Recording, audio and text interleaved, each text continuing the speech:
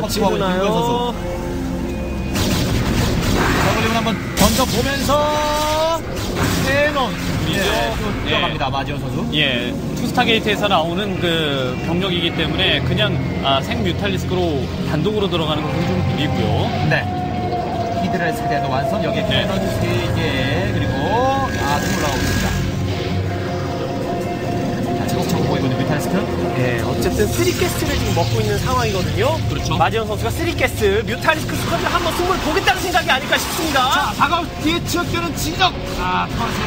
글쎄요. 이런 식으로 돌아갈 거면 이거는 손해가 너무 막심한 건데요. 괜히 직접 찔렀죠 그냥. 예. 거기 커세오 그대로 숫자 유지되고 있고 말이죠. 가스의 힘을 잔뜩 줬는데요. 지금 마지원 선수가 미네랄을 지금 충분히 수습하고 있는 상황도 아니었고요.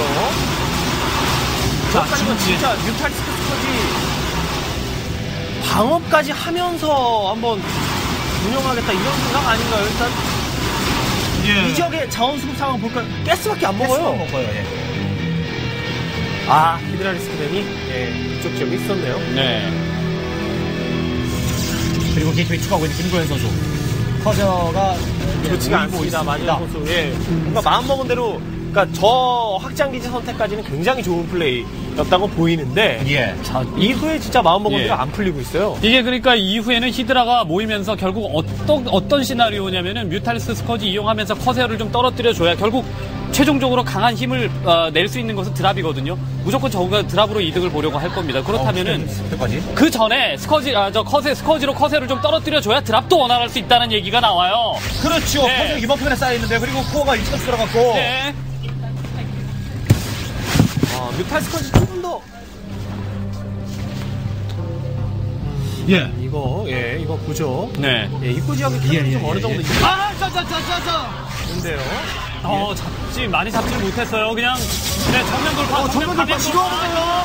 히드라 한 그대로. 자, 하늘에서, 커세어가 뮤탈리스크. 자, 이게 프로브 동원하고 그러면은, 이거 지금 너무 앞으로 가는데요. 그렇죠. 프로브 동원하고 그러는 것도 막힐 가능성이 좀 높아 보입니다. 자, 뮤탈리스크는 이제 많이 잡혔고. 이것도 V로 돌아가면요. 이것도 막혀버리면요. 결국에는 마지원 선수가 전 지역의 멀티를 완벽하게 돌리고 있는 상황이 아니었고, 이런 식으로 학살당하고 있기 때문에 경기가 힘듭니다. 마지은 공이람에 개 있는 상황에 커세어가 지금 오버로드 계속 잡아주고 있는데 그쪽을 질럿 바로 또 완료된 것 같거든요. 지금 공이람은 대나물 포지가 일찍 시켜줬거든요. 마지은 위기인데요.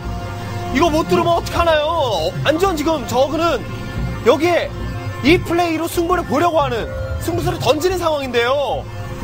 자, 커세어는 아직도 여전히 좀 활개를 치고 있고. 네, 캐논도 많고 게다가 질럿이 스피드업이 돼서 글쎄요, 더 이후의 공격은 들이받는 결과만 나올 것 같은데. 근데 지금 언덕 못 뚫게 그냥 언덕 위에서 성큰 넣고 이런 걸로 나오지 못하게 버티는 게 나을 것 같은데요. 지금 드론 다시 찍고 그런 출발을 한다고 해도 쉽지가 않을 것 같은데요. 템플러 나오고 한번 또 진출하면은 김구현 선수가 지금 무엇보다 중요한 발업이 되어 있다라는 겁니다. 발업이 되어 있다라는 거. 자, 그래서 다시 한번 질럿을. 아니, 따라가지 말고. 캐논 끼고 싸우는 게 낫죠. 캐논 끼고. 자, 질럿들이 여기서 이거 컨트롤해주고 있었나요? 공업이 안 되어 있는 상황이라서. 어쨌든 뒤로 이렇게 캐논을 끼고 왔다 갔다 하면서 싸우는 게 좀 더 나을 것 같은데. 오버로드 많이 잡힙니다. 오버로드 꽤 잡혀요. 정면으로 막고, 그 다음에 오버로드 잡는. 오버로드가 너무 많이 잡히네요. 많이 잡혔어요.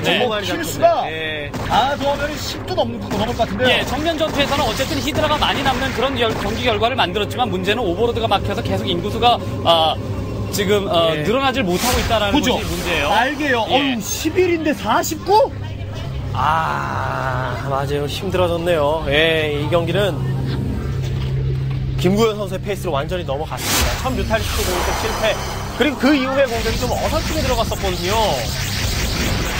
이런 식으로 오버로드만 잡아주고 이게 바닥 수준일 것 같아요. 오버로드만 잡아주고 게이트웨이 팍팍 늘린다가 한 방 쏟아져 나오는 것도 마지우는 버텨낼 수가 없습니다. 결국 정면에다가 캐논 쌓게 하고 본진 안에 드랍 가겠다라는 것이 마지은 선수의 큰 틀이었던 것 같거든요.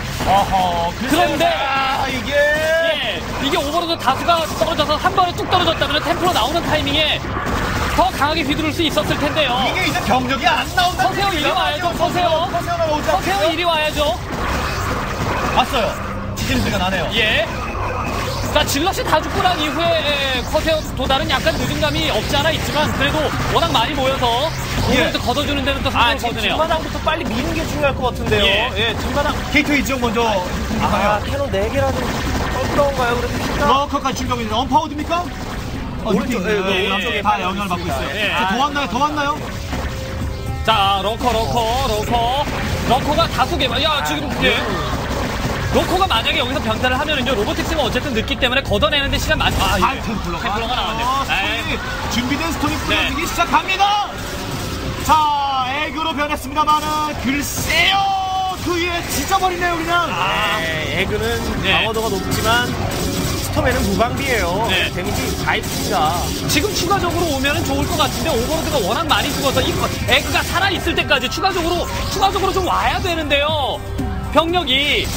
오버로드가 살질 못하고 있어요. 뒷마당을 억지로라도 미는 게 낫지 않았을까. 분명히 히드라가 캐논을 작게 급파하는 데는 또 유용하게 쓰기 때문에 그게 낫지 않았을까 싶습니다. 파일럿 깨고 뭐 그러긴 했지만 지금 그 플레이가 결과적으로 큰 의미를 가져다 준 건 아니고 김구현 선수가 진짜 그동안 오버로드를 대학살했습니다. 네. 자, 공은 김구현 선수에게 넘어갔네요. 예, 바로 그런 결과 때문에 드랍이 좀 많이 약화가 됐던 것이 결국 마재훈 선수의 지금 이 상황을 만든 것 같아요.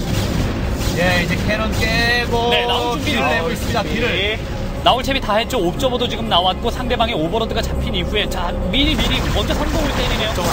예, 저뭐 옵저버 떨고 싶은 것도 아니고 지금 예. 질럿을 많이 없애야 되는데 풍나게처럼 떨어집니다. 예. 김구현 선수.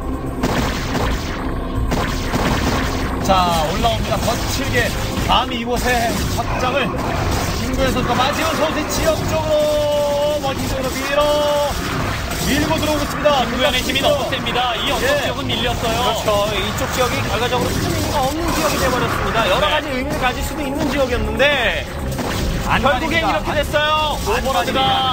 오버로드가 무현의 힘과 패기에 결국 마재훈이 무너지는 분위기입니다. 예. 아무것도 없습니다. 지금 본진과 뒷마당 빼놓고는 아무것도 없는 선수 끝까지 무너지기 이거는 마재훈 선수 13분 56초. 마재훈 선수 탈락. 김구현 선수가 민찬기 선수와의 대진을 완성짓고 부활을 합니다.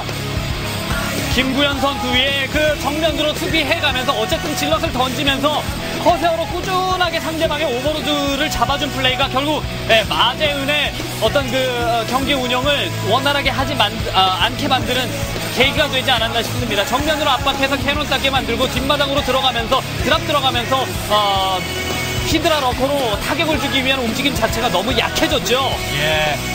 자, 이제 마지훈 선수는 앞선 3명의 선수와 함께 다음 시즌 서바이벌 토너먼트부터 이제 우승을 하기 위해서는 정말 많은 걸음을 걸어서 먼 거리를 걸어서 와야 됩니다. 이제